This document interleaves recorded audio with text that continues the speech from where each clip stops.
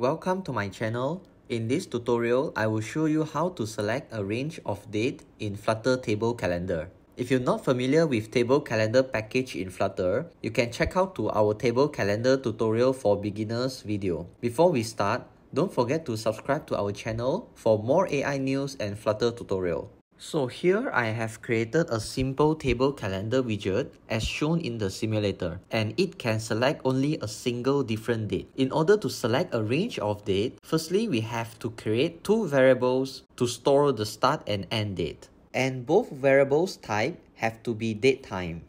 After creating the variables, we have to add these two variables into the table calendar widget's parameter.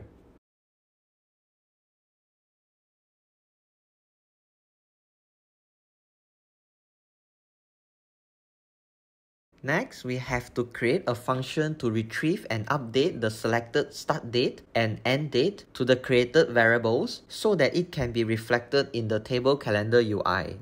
This onRangeSelected function will take three parameters, which are start date, end date, and focus date.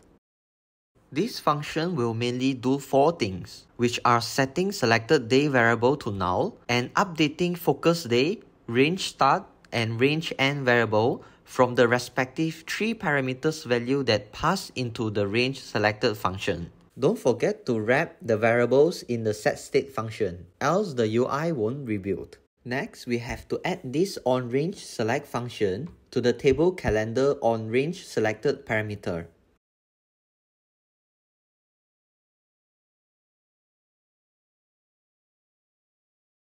At this point, it should work.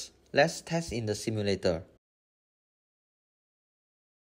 It's somehow not selecting the range. Let's check on the code, maybe we missed out something.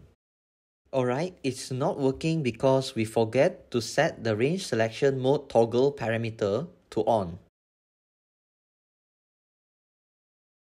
This range selection mode toggle by default is set to off. So don't forget to add this parameter. Now let's retry in the simulator.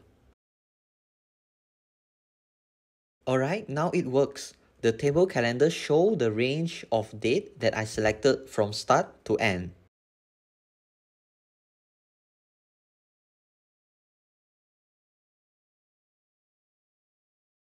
So if you wonder where you can get the selected range date values, you can get it from the onRangeSelected function. So let me add a print statement to the start and end date.